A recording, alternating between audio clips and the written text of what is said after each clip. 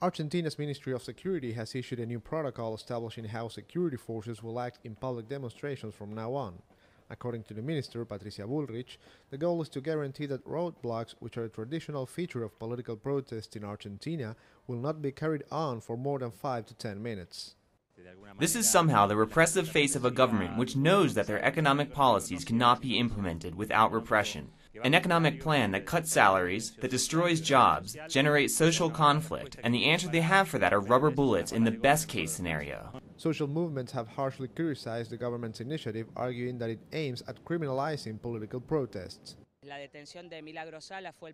Milagro Sala's incarceration was the first attempt to intimidate us, the social movements, political and local movements, the unions, and now with this protocol they will try to prevent any protest. Only one day after the issuing of the new protocol, the White House confirmed US President Barack Obama will visit Argentina on March 24. His visit will coincide with the 40th anniversary of the military coup that drove a US-backed dictatorship to power, which is why massive demonstrations are expected on that day. He invited Obama on March 24th, so we couldn't go on with the demonstration.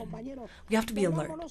He didn't invite him just on any other day. He invited him on March 24th, and Obama will come to see how Macri fulfills his promises.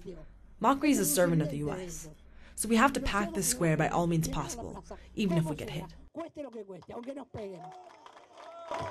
Social movements agreed that despite the government keeps trying to control public demonstrations, the neoliberal policies implemented by Macri will continue to provoke massive protests as they harm the majority of Argentinians while favoring the wealthiest 1%. Laureano Ponce, Telesur, Buenos Aires.